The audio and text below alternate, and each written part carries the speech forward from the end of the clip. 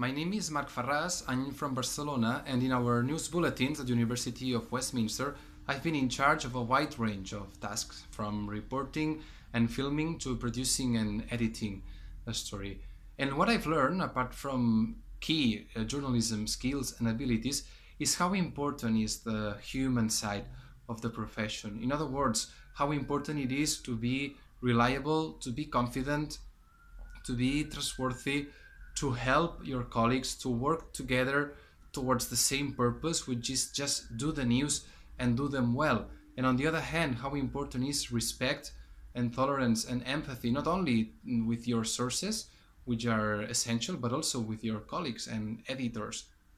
And despite all the technical issues and the difficulties that we have faced, I realized how rewarding this profession can be. And I undoubtedly want to continue my career in London now that I realized how much I love this profession.